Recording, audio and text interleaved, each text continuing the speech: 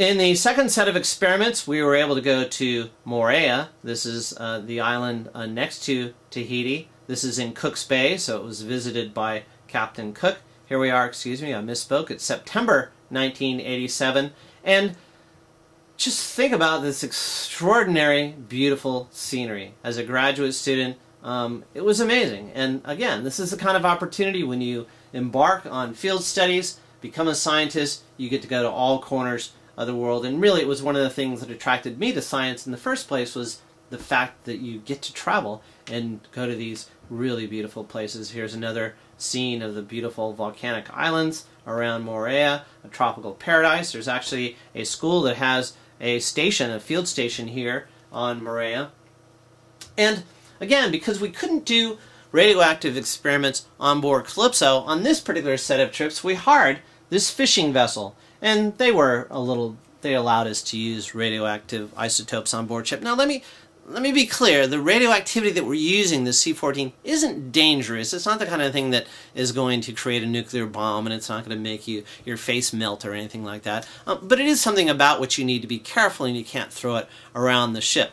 But so opposed to nuclear weapons was Calypso and Jacques Cousteau that it was appropriate that he kept radioactive materials off of his ship, in that carbon-14, which is a radioactive isotope, is a byproduct of that kind of research. So instead, we use this boat, this fishing boat, to do the C-14 experiments.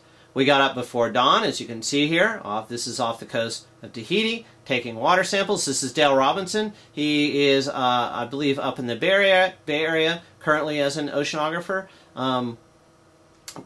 Dick Murphy, taking water samples before dawn, and those water samples are then put into separate bottles. Here's Mr. Tahiti again. You get some idea of the way the native Tahitians dress. And the idea here was then to incubate different water samples using C-14. So the water samples were then taken from Calypso onto the fishing boat, where we inoculated them with C-14. And then those samples were put out at different depths and also for different periods of time. We actually took measurements, 2-hour measurements, through the period of the day, and also did a set of measurements where we measured C-14 uptake throughout the entire period of the day. Again, trying to measure rates of carbon fixation, rates of photosynthesis using C-14. And here we have an example of the kinds of bottles that we use, these clear polycarbonate bottles here. Dale Robinson and Dick Murphy are pulling those bottles up. At the same time, the crew of the Calypso is making continuous measurements of natural fluorescence in the water column. So even though we're not measuring the natural fluorescence of the samples themselves, which is perhaps some cause for a little bit of concern, or there's assumptions being made in it, but we're getting some idea, some estimate again, of the amount of productivity using carbon-14 and the amount of productivity using natural fluorescence by making these comparisons. And here you can see what is a very atypical ship's crew in America. The French, or at least aboard Calypso, had no qualms about being barefoot. All these guys are avid scuba divers. They've probably logged more scuba time than most people, in that were filming underwater documentaries. And so if something went overboard or you had a problem, these guys would jump over and take care of it right away. Very convivial crew, very lively and energetic and fun to work around. But they had a much different sort of approach to working on a ship than you might find on an American vessel, where everybody would be in steel-toed shoes and hard hats and all those other kinds of things. Here we also measured natural fluorescence continuously. There's a computer inside one of these boxes, and here's a little hockey puck again, and over the side is a spectroradiometer that's measuring fluorescence continuously in the bay. So while we had our other experiments out measuring C-14, we also had the profiles that were being done by the ship's crew, as well as an instrument for measuring natural fluorescence continuously in Cook's Bay.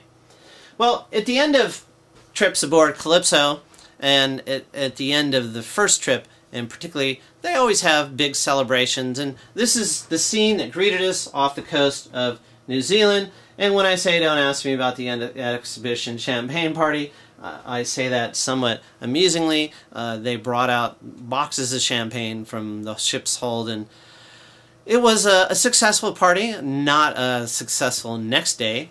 However, when we did get to Auckland, I finally got to meet Jacques Cousteau.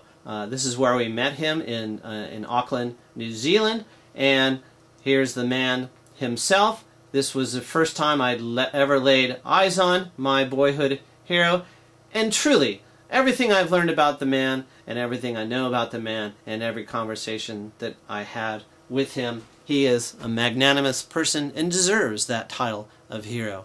Everything I felt about him and thought about him really was confirmed upon meeting him. You know, sometimes you meet your heroes and they turn out to be less than what you thought originally. This man is truly a magnificent man and a hero to us in many different ways. His many, many different accomplishments, not only just in ocean education, but also his political accomplishments are legendary. And here you can see that when he came to New Zealand, he was met by a huge press corps. He gave a press conference talking about the work that he was going to do in New Zealand. And if you ask me again, I'll tell you some interesting stories about having dinner with Commander Cousteau aboard for the couple nights that we got to stay in New Zealand. And if you also ask me too, I'll send you a link for a welcoming ceremony that was part of this. But he talked about the expedition and what they were doing afterwards, and it was an extraordinary experience to be part of.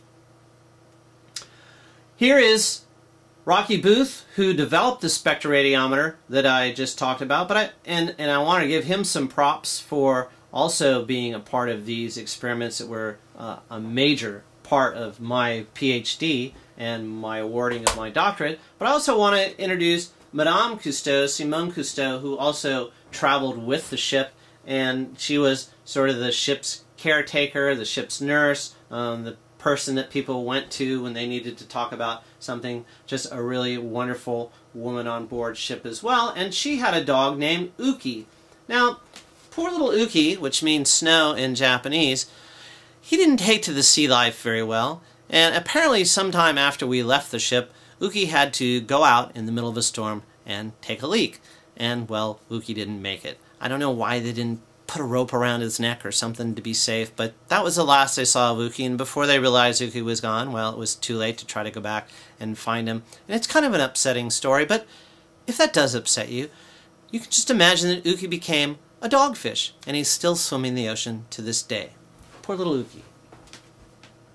Well, life aboard ship involved more than just doing oceanographic research. Here you see they're peeling potatoes. Here you also see what they call the French bathing suit, and most of the Frenchmen, most of the time, wore these kinds of bathing suits, even though you see them in the swim trunks here. More European style than what you would find here in the U.S., but the food aboard ship was extraordinary. In fact, in one of the worst storms that we've ever encountered, and watching this cook as plates and pans and pots were being shoved back and forth, and he's screaming in French and trying to cook his soup and trying to make homemade potato chips, he produced this most extraordinary meal. And meals aboard Calypso were really something to behold. Every meal was accompanied by soup. Started out with soup, and we had wine with our soup, and then we had like a second course and third course and a dessert. Really fabulous food on board ship, and really quite a life and quite an experience. Of course, there was always work to be done. We didn't have to do any scrubbing of the decks because we were the scientists. However, the crew were always busy doing various kinds of work, but occasionally there was time for fun, and one of the other Tahitian natives that worked aboard the ship would bring out his guitar from time to time and sing songs to us. And there's nothing like the experience of being at sea. There's nothing like the experience of working so closely with other people on a ship for a week or 2 weeks, in this case 3 weeks, and just being part of a world, your own little world, and leaving the rest of the world behind.